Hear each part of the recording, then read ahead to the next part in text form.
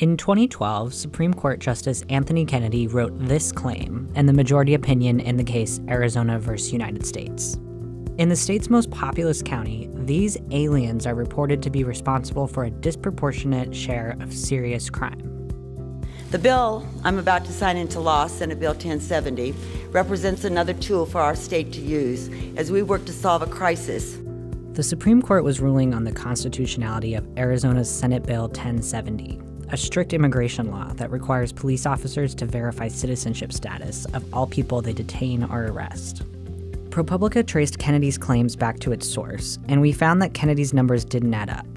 To back up his claim, Kennedy cited a report from the Center for Immigration Studies, a nonprofit that advocates for reducing immigration. Kennedy described the report as, quote, estimating that unauthorized aliens comprise 8.9% of the population and are responsible for 21.8% of the felonies in Maricopa County.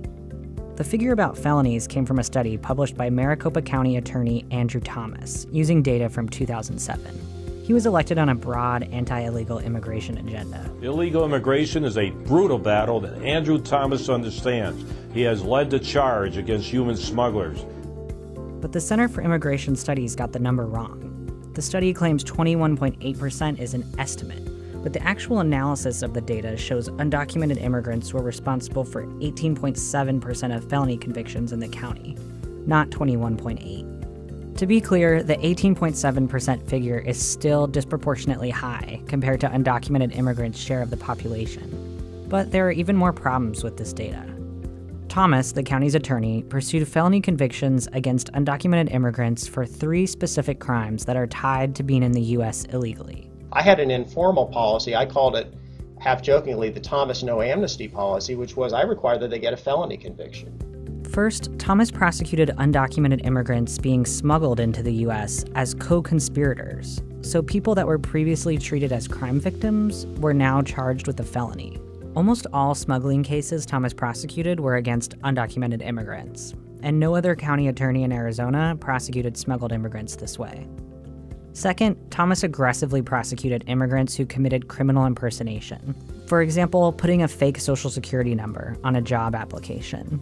Third, Thomas also aggressively prosecuted forgery, like fake identification cards. And again, Thomas ran for office on an anti-immigrant platform, so it's no surprise he aggressively prosecuted 3 nonviolent crimes that are most often committed by undocumented immigrants as they attempt to enter or work in the U.S. If we remove these 3 crimes from the analysis, we find undocumented immigrants made up 13.8% of all felony convictions in Maricopa County in 2007. It's still more than their share of the population, but significantly less than the 21.8 number Kennedy cited in the Supreme Court's ruling. Oh, also, we should note that Thomas was disbarred by the state of Arizona 5 weeks before the release of the court's ruling. In its documentation, the Arizona State Bar alleged Thomas committed 32 ethical violations as the attorney for Maricopa County. The Supreme Court's ruling in Arizona versus the United States set a broad precedent for future cases about immigration enforcement by local police. Yet, the math didn't add up, and nobody bothered to check.